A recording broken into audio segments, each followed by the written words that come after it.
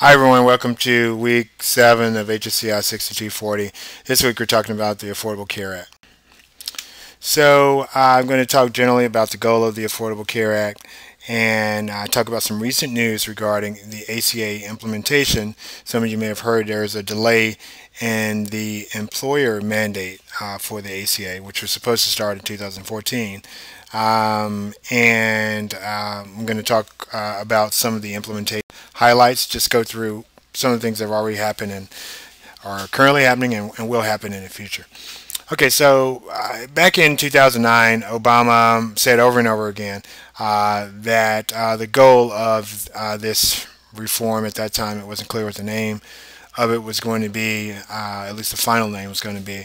The goal was to create a quality, affordable healthcare system, I'd say, for every American. This really goes back to the pillars of the healthcare system, or healthcare policy that we talked about early in the course, and which we went through individually early in the course. So we've talked about cost issues. We had a couple classes on cost. We talked about quality and access. Then we shifted over to talking about prevention, because prevention is really an area of healthcare and health system, and also business change and reform that can actually slow down costs probably faster than anything. So if we are a healthier country, then that means we utilize less healthcare, right? So we can save ourselves some money, because about 70% of our costs are related to our behaviors. So if we can modify our lifestyle, modify our behaviors, then we probably wouldn't be having many conversations about the cost of healthcare, because in a nation with as much money as we would have plenty of money to cover the other healthcare problems that we have. And we could spend more of our time researching things that we don't know how to treat, certain types of cancers, genetic illnesses, and so on, instead of spending our time on things that we know how to address. But that's clearly where we spend a lot of time these days. So Obama talks about quality, right? A quality healthcare system, access. He mentions every American. That's an access. He's implying access there, so everyone will have access to this system. And affordable. That's the cost element. So those are all the three pillars that we've talked about in this class during the early weeks. All right, so there's some recent news on ACA implementation, and the news is that the employer mandate is actually going to roll out a year after it was supposed to start. So it's supposed to start in 2014, which means that employers were already gearing up to report information to the IRS with regards to whether or not they were insuring their workers in order to adhere to the employer mandate. Now, for the employer mandate, if you have more than 50 full-time employees, then you need to provide them with health insurance. And if you don't, then you're penalized, right? The penalty currently is $2,000 per worker. So I'm sure many of you have heard sort of mixed viewpoints about this particular mandate. This one was not challenged in court at all. This one was viewed as something that government typically does. Government places a lot of restrictions on employers in the country, and no one thought this was necessarily coercive of employers. Although there are people who make that at least point out that this runs up the cost for employers, and that we shouldn't have the federal government acting in this way. But the goal here is for employers to either provide insurance themselves, or if they're going to let their workers go out and use the health insurance exchange that we've talked about before, then the employers ought to pay something into the system, because what they're doing when they let their workers go use the health insurance exchange is that they're putting the burden on the rest of America, on the rest of us taxpayers, to take care of those individuals, or to at least to provide subsidies to those individuals for the health insurance that they're going to purchase through the health insurance exchange. And since there will be a requirement in 2014 that everyone, with some exceptions, should have health insurance, then these individuals are going to be looking for health insurance, we think. The idea is that employers should share in that responsibility. So this requirement is actually called the Employer Shared Responsibility requirement, and when we refer to the penalty, it's called the Employer Shared Responsibility Payment. So employers have actually pointed out that most employers who have to report that they're insuring workers are actually already doing it. So it turns out that most larger employers are already insuring workers, so they consider some of this reporting to be burdensome. Also, there just aren't good systems already in place to figure out how you go about reporting this, what information needs to report, and so on. So what the administration is doing is saying that they need to really hold back on implementing this, and instead of it starting in 2014, it's going to start in 2015. All right.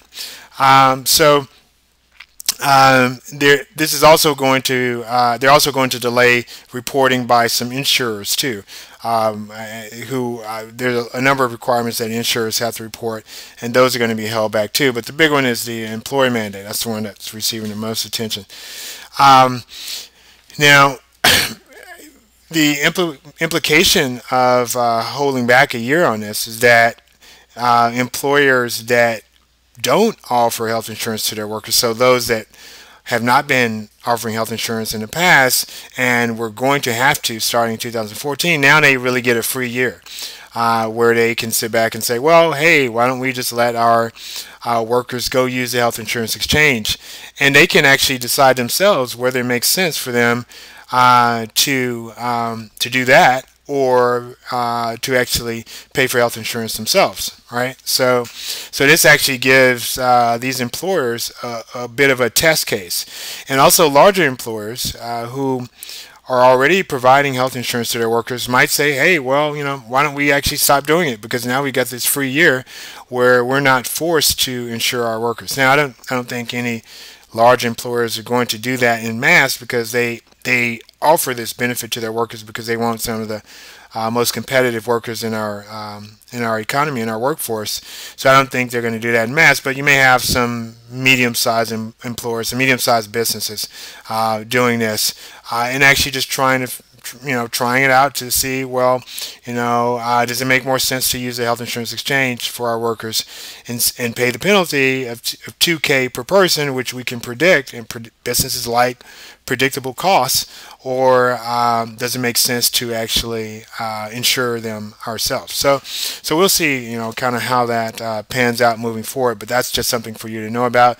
There's a story in the Washington Post about it. Fox News is reporting on it, and so on. It's a news story that's out there, and you probably heard a little bit about it already. Okay, so now I'm just going to walk through some of the actions that have already taken place and are going to take place in the future. If you haven't already seen this, I suggest you take a look at this video created by Kaiser Family Foundation. They actually spent, I think, maybe $1 or $2 million creating this really snazzy video narrated by Cokie Roberts from ABC News, if I remember correctly. So it's really well done. It's a good way for people who want to know generally what's going on with health reform to really get a basic understanding of what's happening. It's user friendly. It's just a video. It uses cartoons or cartoon figures for people to watch and see what's happening, and they have a lot of good illustrations on it. So if you haven't already seen this, I suggest you take a look at it. I put a link to it in the weekly session for this week also. All right, so what are some of the actions that took place in 2010? One is that, and I'm just giving you highlights here. I'm not going through everything. This is a mini lecture, so I'm not going to beat you in the head with everything that's going on. But I just want to point out some of the highlights, make a few comments on some of these, and I'll be done here.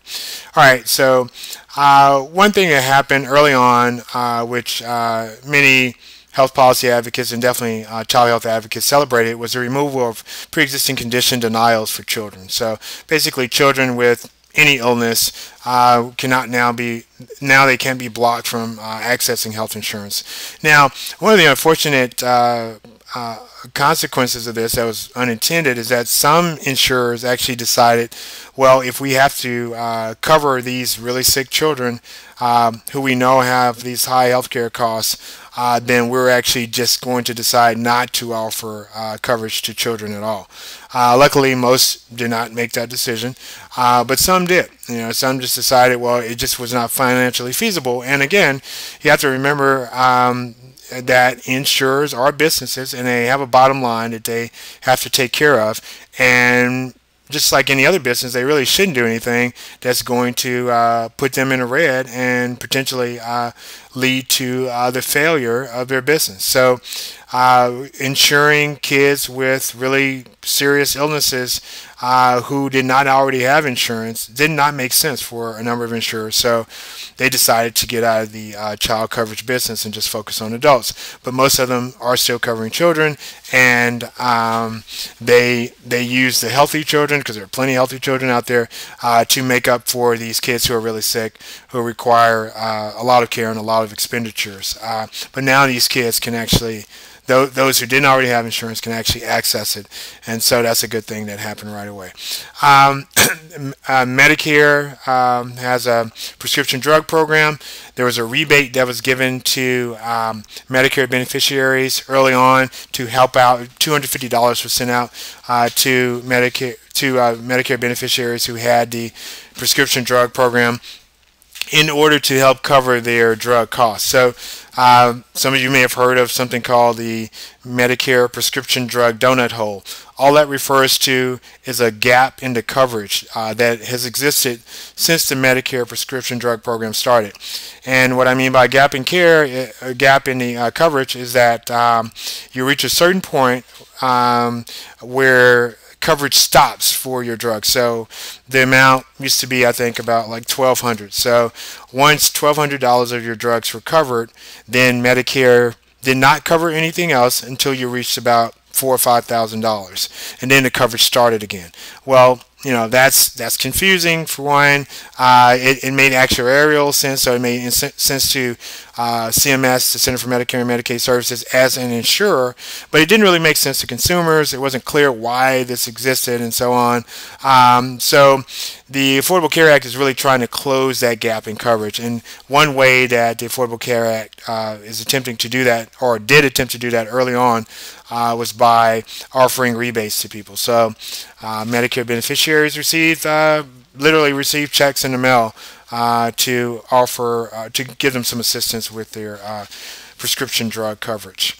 All right. Another thing that happened is that money was sent out to states to help them review health insurance premium increases in order to determine whether these increases are warranted or not. And these premium increase reviews are really focused on premium increases that just seem to be, way out of line with the economy. So, if the economy is growing at 3% per year and the premium increase is, 13% or something, it just seems, egregious. No, it's not clear why an insurer would need to charge that much more. Technology probably has not changed that much, and so on. So those are the kind of increases in premiums that states really need to take a look at. The federal government wants to take a look at that also, just to make sure that these increases in costs are justified by insurers. So insurers just really have to provide more information to state governments and the federal government in some cases in order to illustrate that these increases are justified. And if not, states might push them to lower their increases. And consumer groups also play a role here in trying to get insurers to make sure that their increases do make sense and they're not way out of line. All right. In 2010, there was also, the ACA created or told the FDA to create a pathway for approving generic biologic drugs. That's sort of still in the works at the FDA. They're still trying to work through a variety of different issues regarding generic biologic drugs. But biologic drugs are very costly drugs. Many of them are oncology drugs. They are drugs that are made from organisms. That's why they're called biologic drugs. So they're hard to make, and making a generic version is complicated because organisms make these drugs, and essentially each batch of these drugs that you make could be considered unique because no two organisms are truly exactly the same. So companies argue that, well, you can't really make a generic version of these. Of course, that's to their advantage because that allows them to continue to charge a higher price. But Europe has already approved a number of generic biologic drugs, and the U.S. is really trying to get on board and do the same thing. And the whole point of this, of course, is to save consumers money and to lower the cost of these drugs. All right, Medicaid expansion was offered as an option for states. Some states jumped in early and started expanding Medicaid. As you know, in 2014, the bulk of the states that are interested in expanding Medicaid will do it then. But states were offered this option to actually go ahead and start expanding early, and some states took that option, and they actually did expand Medicaid to childless adults up to 133% of the federal poverty level. And also dependent coverage was extended to children up to age 26. Of course, at that point they are adults. The old age used to be 21 or 22, depending on your policy. And so now you could be in grad school and still be on your parents' insurance. Of course, this all depends on whether the parents want you to be on their insurance. Parents are not forced to keep their kids on their insurance up until age 26. It's just an option that's available to them that was not available in the past. In 2010, lifetime limits on insurance were removed. Also, insurers are not allowed to rescind your coverage usually for health status reasons. So these are considered protections of consumers. When you see this changes to the way insurers do business, these are really considered to be patient protections, and so that's why the law is called the Patient Protection and Affordable Care Act. There's no cost sharing for evidence-based preventive services. That started in 2010, and that was mainly for private insurers. Later on in the subsequent years, this was expanded to Medicare and Medicaid. And also in 2010, there was increased funding for federally qualified health centers. These are the safety net health centers of our country, and also the National Health Service Corps, which basically pays off loans for health professionals to work in underserved areas. So this is really all about providing those healthcare providers, making sure that we have healthcare providers available for people who are really poor or working poor, who eventually will have insurance coverage, but they're going to need someone who's going to take that coverage. And these provisions are focused on providing those people who are going to accept the coverage. So perhaps one of the most dramatic things that we've seen so far happen as a result of the ACA implementation is that we've seen an extreme increase in the number of people who are under 26 with insurance. As you can see, they were already kind of jumping around quite a bit, but definitely it took a turn towards the positive after the ACA was passed. The ACA passing is this dotted line here. You see there was a decline before that, and which makes sense because there was a recession. Many of these young people had a hard time getting jobs, so they had no health insurance, and along comes this provision that allows them to get on their parents' insurance. Some of their parents are more than happy to put them back onto their insurance after having been off of it for a couple of years. And so we've just seen that go up steadily over time. And so we think that that is one of the positive impacts. So these young people who might have gotten into car accidents in the past and ended up in the hospital without insurance now have insurance, right? So these are not the most unhealthy people in our society, but they do have health issues, and now this allows them to take care of themselves and not be a burden to the healthcare system, and not have costs that just run up out of control because they have no health insurance. All right, in 2011, a number of things happened. One is that the minimum medical loss ratio was created, where essentially that administrative costs for insurers have to be limited. So for individual and small group insurers, they have to be limited to 20%. For larger insurers, they have to be limited to 15%. We also closed the Medicare drug coverage gap. So the gap I was talking about before was closed in 2011. Or it's being closed. It started becoming closed in 2011. Medicare started covering more preventive services for no cost sharing, and Medicaid stopped paying for hospital-acquired infections. Again, these are things to lower the cost of care, and on the prevention side to improve quality. In 2012, again, this is not all that happened, but these are things I find significant. Accountable care organizations were funded. These are, as we talked about before, these are supposed to be innovative healthcare delivery approaches put together by different healthcare professionals to improve quality and to reduce cost of care. So we're waiting to see what the results of the ACOs are over time. There are a number of them out there already that have been funded that are gathering data. They're implementing these new healthcare delivery models, and hopefully we'll see some good data coming from them on how we can save money and improve quality at the same time. And these are focused on the Medicare population and Medicare and Medicaid population.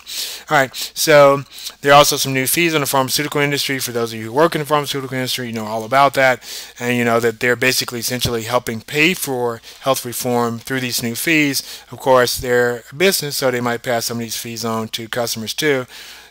Primarily through the costs of brand name drugs, which, as many of you know, is always a bit of a mystery, and it's quite hard to figure out why drugs are priced the way they are. It's not a clear calculation that we're aware of at this point. So also there are now reduced Medicare payments for hospital readmissions for certain conditions, primarily heart failure, heart attacks, and pneumonia. So we're trying to, again, improve quality of care, and we're trying to incentivize health providers to improve quality. In 2013, now there are Medicaid is going to offer more preventive service coverage if states decide to do so. So if states elect to cover more evidence-based preventive services, then they can get an increase in their federal matching funds. So that's usually a lot of money. We're not talking about thousands of dollars. We're talking about millions of dollars or more in some cases. So a whole percentage percentage point more of money will be coming from the federal government. Typically, the federal government gives a certain percentage of money to states to implement Medicaid. Let's say if you're in a rich state, the federal government may give you about 55% of the Medicaid funding, and then the state pays about 45%. If you're in a poor state, federal government may pay as much as 80%. For example, Mississippi, I think, in Mississippi they pay about 80%, and the state itself pays about 20%. So adding 1 percentage point could really enhance your state budget. So that's something that I think a number of states will be interested in. There is also a Medicare tax increase, where if you're at a certain income, you're going to get taxed more in order to pay for Medicare over time. And this is now trying to address the cost issues of Medicare, in this case by actually getting more money from society, not reining in costs. Then there's a reduction in the amount of money being given to hospitals who care for more indigent patients, and the money they get is called disproportionate share payments. So we're trying to give them more money because we know they have more uncompensated care that they have to provide to poor people who lack insurance, or also to immigrants sometimes who lack insurance in this country. And so that's actually being reduced, and you may say, well, why is that being reduced? That's a little strange to reduce the amount of money they get for taking care of poor people. And the reason why it's being reduced is because those people now should be able to get insurance. There should be insurance options available to them coming up in 2014, so that these payments can start down. So in 2014, you know, everything changes. People should people now will be required to have insurance with a number of exceptions, as we talked about before. There are not going to be any pre-existing condition clauses. There's going to be a report from the Independent Payment Advisory Board that will provide legislative proposals for Congress, and if Congress does not follow these produce alternatives for these proposals, then CMS will actually implement these proposals. And this is something a number of members of Congress and advocates and so on who have been complaining about. They don't like this aspect of the Affordable Care Act, and so depending on how much pushback CMS gets on this, you might see limited options coming from this group. But right now, if they come up with something innovative and useful, then Congress might actually implement it. So we'll see what they come up with over time. There's also going to be, of course, expansion in coverage, which we've talked about before in the access section of the course. Medicaid expansion, health insurance exchange, creation in order to cover working poor people. There's also something called presumptive Medicaid eligibility for hospitals, and this is basically giving hospitals the flexibility of making someone eligible for Medicaid, signing up someone for Medicaid while they're in a hospital. So just imagine you're a really poor person, we're not sure whether or not you qualify for Medicaid, or you just never signed up for whatever reason. You had other issues going on in your life, and you had not thought much about health insurance, and then you become really sick. You end up in the emergency room, and the emergency room wants to know, where's your insurance? You say, I have none, and they say, well, what's your income? And you say, well, I only earn, $10,000 a year, and they say, you qualify for Medicaid. We need to get you signed up for Medicaid. And so hospitals can assume that that person is eligible for Medicaid and start seeking reimbursement for that individual based on their income and whatever information they can get. So hospitals have to put some systems in place to evaluate whether this person is likely to be eligible for Medicaid, so that they can actually get them enrolled and as fast as possible in order to seek reimbursement for them.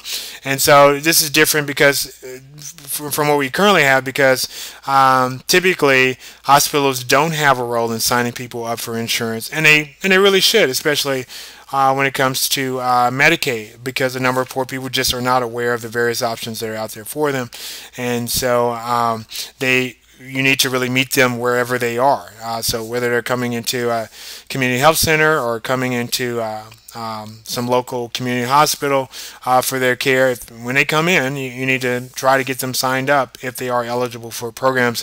And in 2014, there should be something that they're eligible for. The health insurance exchange will be a little different because people have to pay money. It's for a slightly higher income bracket.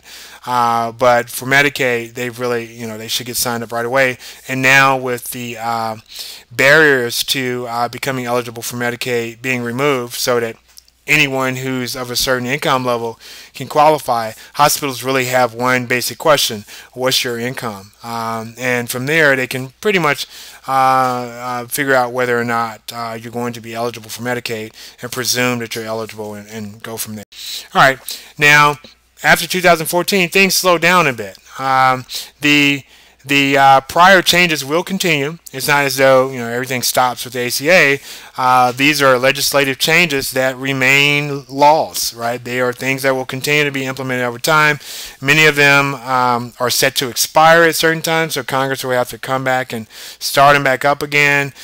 Some of them change in character over time. For example, Medicaid expansion starts off as being completely paid for by the federal government. Then when you get to 2019, the federal payments drop. Well, Congress might change that. If we see substantial benefits in society as a result of Medicaid expansion, then that might change. Or if we see that it's really just running up costs for the federal government and state government and is not that useful at all, perhaps Medicaid expansion will change and will go backwards. So this sort of remains to be seen. There will continue to be changes over time, but the actual provisions that are slated to start after 2014 are few, far and few between. So one is that in 2015 there's going to be an increase in the amount of money that the federal government is putting towards the child health insurance program. This is a program that covers children who are poor, but the eligibility levels are higher than Medicaid. So just imagine you have some poor parents who do not qualify for Medicaid because they make $2,000 more than is required for Medicaid. So instead of making $11,000, they make $13,000 a year. Just imagine that those are the numbers. Those aren't the exact numbers. Well, let me give you better numbers. So imagine they make 24,000 instead of 22,000. That's more realistic for a couple with a young child, for example. All right, so if they make above that amount, then they may not qualify for Medicaid, but that child is still living in a poor home. So what does that mean? That means that child will not be able to get insurance because those parents probably don't have insurance. They probably have part-time jobs or jobs that pay really low wages, and so those jobs typically don't provide insurance to them. They may work for small businesses that have 10 employees, and so those small businesses are not required to provide insurance to their workers. So what happens to that child? Do we allow that child to go without care? Well, no. There's actually a program called the Child Health Insurance Program that allows children to have higher incomes but still be eligible for insurance. So still be eligible for what we typically would think of as Medicaid, but it's called the Child Health Insurance Program because it's essentially an add-on to Medicaid. It provides states with an additional amount of money to bring in more children because as we've talked about in the prior week, giving kids a good start and trying to instill those healthy behaviors and healthy lifestyles and so on at an early age can really save all of us and can save our country lots of money and time and energy over time. So we don't want to disadvantage those young poor kids by straddling them with some health burdens that we could have actually addressed had they had insurance. And so the Child Health Insurance Program is really focused on that. All right, now also the employer mandate will now start in 2015, whereas before it was going to start in 2014. But as I said before, there's been a one-year delay, and so now it's starting in 2015. In 2016, something that a lot of people haven't heard much about, the healthcare choice compacts will start. Now, this is very much a Republican idea. It's an idea that even Romney talked about when he was running for president, and McCain talked about it a while the healthcare reform debate was going on. This idea is that currently, when you buy insurance, you have to buy insurance in a particular state within the jurisdiction of that state. So if you live in California, you buy insurance from insurers that are meeting the California standards. If you live in Minnesota, you buy insurance from insurers that are meeting the Minnesota standards. You cannot live in Minnesota and buy California health insurance, right?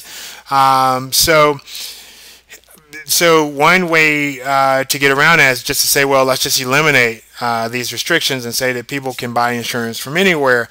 Well, what happens there is that in that situation, at least people theorize that what happens is that insurers all go to the states that have the least requirements for them, and then you are forced to buy insurance from that particular state. So, and that's essentially, Obama called that a race to the bottom. So the idea is that because states vary in their requirements for insurers, that states, in order to bring those insurers to their state, and by having insurers in their states, they get tax dollars and so on. So in order to bring those insurers to their states, they would start lowering their insurance requirements so that they could bring more of that business into their state, bring those jobs in and so on.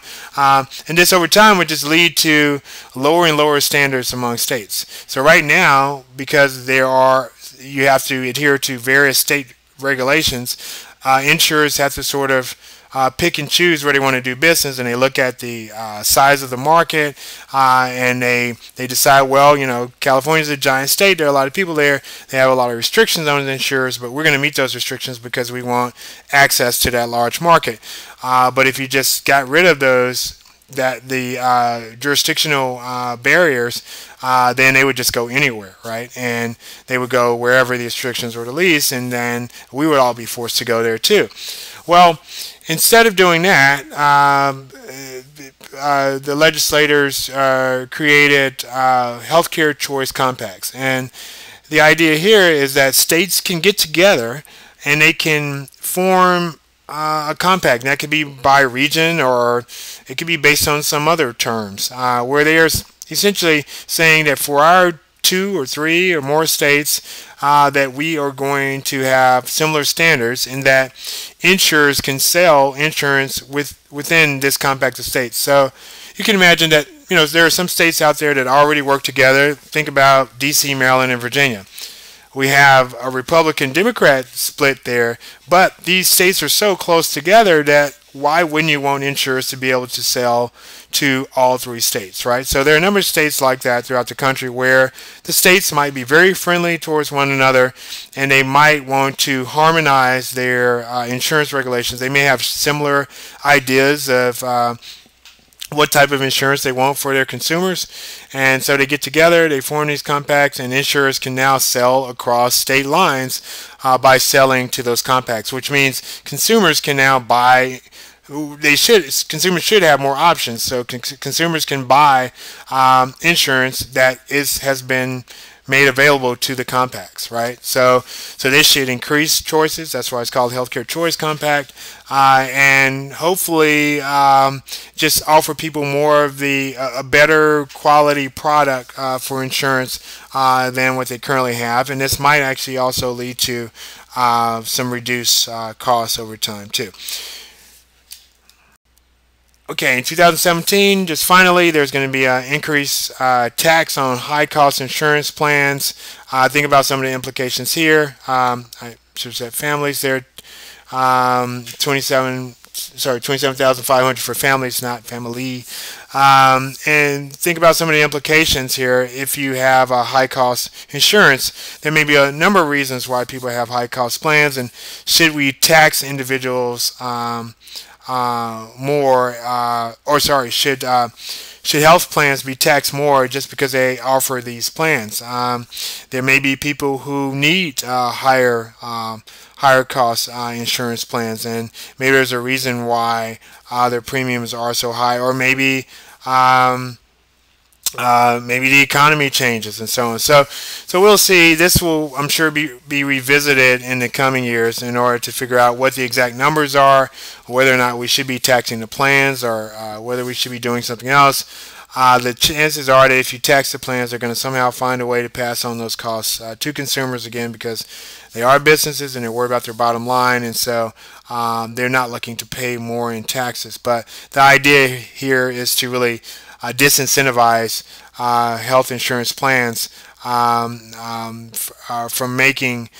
offering these type of high cost health insurance plans, so that they'll focus more on offering more affordable health insurance plans. So again, that sort of remains to be seen in terms of whether that works or not, and really even if that's that becomes a law or regulation that's fully implemented, there may be some modifications to it over time.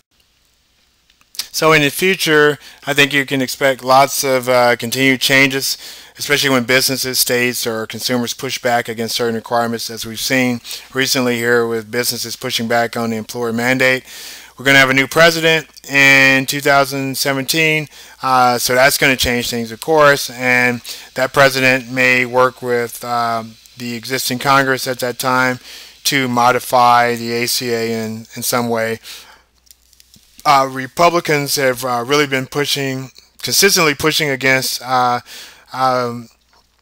ACA, and so I don't think they're letting this one die. So I think they're going to keep it as an issue, even moving into the next presidential election. I doubt there will be complete repeal of the law. It's definitely not happening while Obama's in office, clearly. And so, but they're going to have to really work to sustain that momentum to really make this a continued issue. And they're going to probably be fighting a bit of a losing battle because many people would have uh, received a number of benefits from this law. And so what they're likely to get is probably some modification of the law in the future that can be used to as some smaller victories for Republicans on issues they care about, where they can really bring people together and get organized on these things. I expect, from my professional opinion, more incremental change in the future. I don't see any comprehensive change happening probably for the next maybe decade or two in healthcare. But we will see really small changes that hopefully clean up some of the messes of the ACA, and there are a few messes out there. So trying to figure out how we get certain people insured who are still uninsured despite the ACA, that will be one ongoing challenge. How we can get costs down, of course, is the biggest issue moving forward. Trying to really improve the health of our society and so on, figuring out what is the role for government, if any, in continuing to do that. So I think these kind of incremental things will be occurring, and there will be various laws that Congress proposes that focus on those, but I don't think you can expect any major overhaul, and I definitely don't think you're going to see a repeal of this existing law moving forward. So happy 4th of July to all of you. I hope you have a good 4th and get to relax a little bit as we move towards the last few weeks of this course. As always, if you have any questions, just send me an email. Take care.